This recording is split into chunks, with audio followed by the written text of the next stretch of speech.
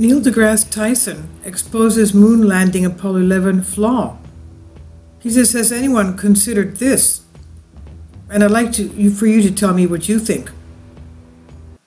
Tyson exposes a flaw in theories claiming Apollo 11 moon landing was faked, and he's asking his viewers to think deeply before they make bold claims like this. More than 50 years ago, July 20th, 1969, NASA completed the seemingly impossible mission to land the first two men on the moon, Neil Armstrong and Buzz Aldrin. And as we all know, Armstrong made history by jumping off the lander Eagle, delivering his legendary speech, "One small step," to the millions watching back on Earth, and the late astronaut became overnight sensation after planting the US flag onto the lunar surface and bringing an end to the space race, that is, beating the Soviet Union, putting a man on the moon.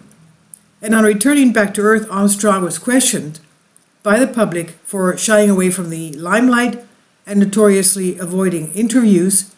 So some led to the questioning of whether the entire mission was actually faked. But Dr. Neil deGrasse Tyson will not stand for these wild theories, because he's expressing passionately why during a recent video with Penguin Books. He said in November, "Have you really thought about what it would take to fake the moon landings?" He says, "The rocket did launch. We all saw the rocket launch. So the hardware is there, like office building blueprints for the design of the Saturn V rocket. Hundreds of thousands of engineers who worked thousands of hours behind this, and the records are the designs."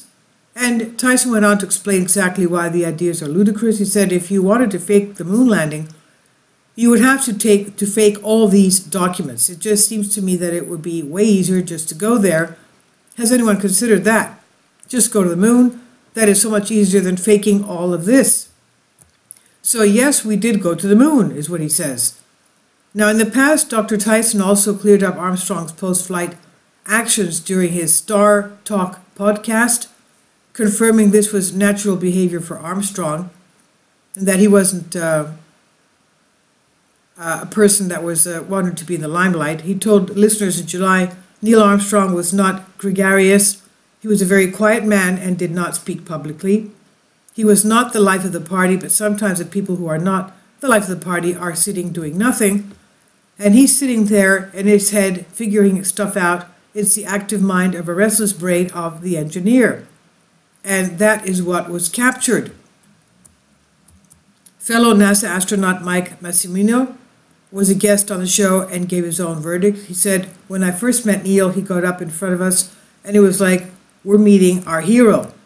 He's the man, right? But he gets up there and it seems that he was almost painfully shy, like it was hard for him to talk. He didn't mention the moon at all. He talked about test flying and how important that is and how you have to be diligent about it and how much he loved it. And after he was done, we got to the questions and answers. Then we asked him what it was like on the moon. But up to that point, he was delivering his message and almost painfully shy. But he loved so much that what he did, and that's what he focused on. All right, now tell me what you think. Okay, hardware goes up and you do have blueprints. It does not mean that things are a success on the moon. And please give me your comments. I don't know. You tell me.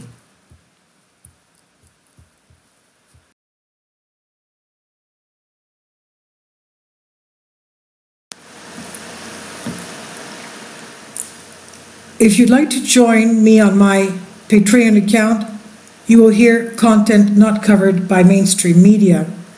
These riveting stories will be based on my research, and I will state my opinions and give my personal insight on diverse and controversial subjects and world events not covered by mainstream media, and not supported by YouTube guidelines.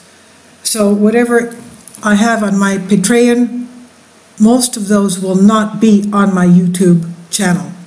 Please consider becoming a member today.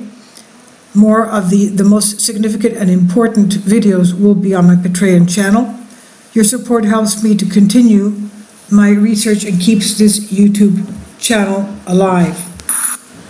And we depend on your support, your generous charity, because we help economically challenged families here in Athens, Greece, in Kapota, and we also help the young generation with university tuition and the community around our church. Thank you.